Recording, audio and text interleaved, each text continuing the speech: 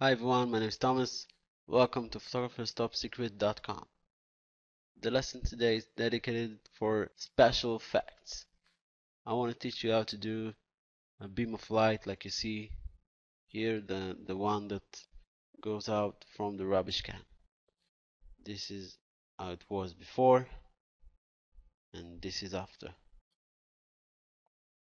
Okay, so let's turn them off.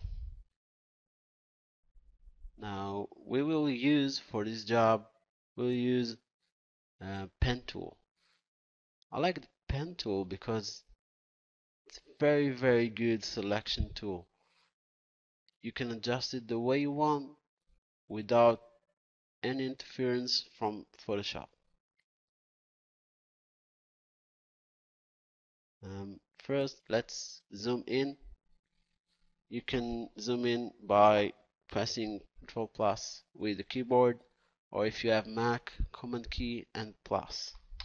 So zoom in, also Control minus is zoom out. So let's just press with the mouse and then zoom out.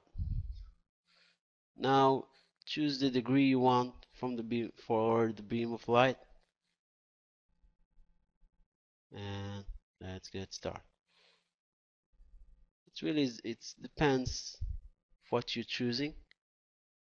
You can choose it the way you want.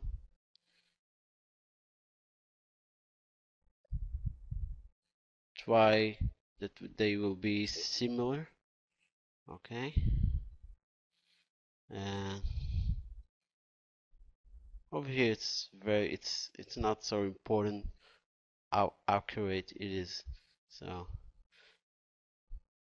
if you can see, when you see the circle near the pen tool, it means that you can close the selection. So what the left click with the mouse will close the selection. Now right click with the mouse will open for you this panel. Choose make selection. Now okay, change the feather radius to 10 pixels. Otherwise the edges will be very sharp, so 10 pixels it is.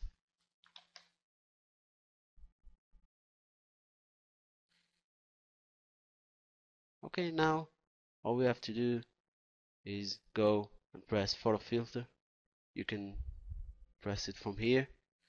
If you don't have this panel, you can go to window, workspace, and choose photography. It's supposed to show you this panel. If you don't have this panel yet, you can go to here and choose photo filter from here. Okay, so I will delete those. I don't want them to interfere.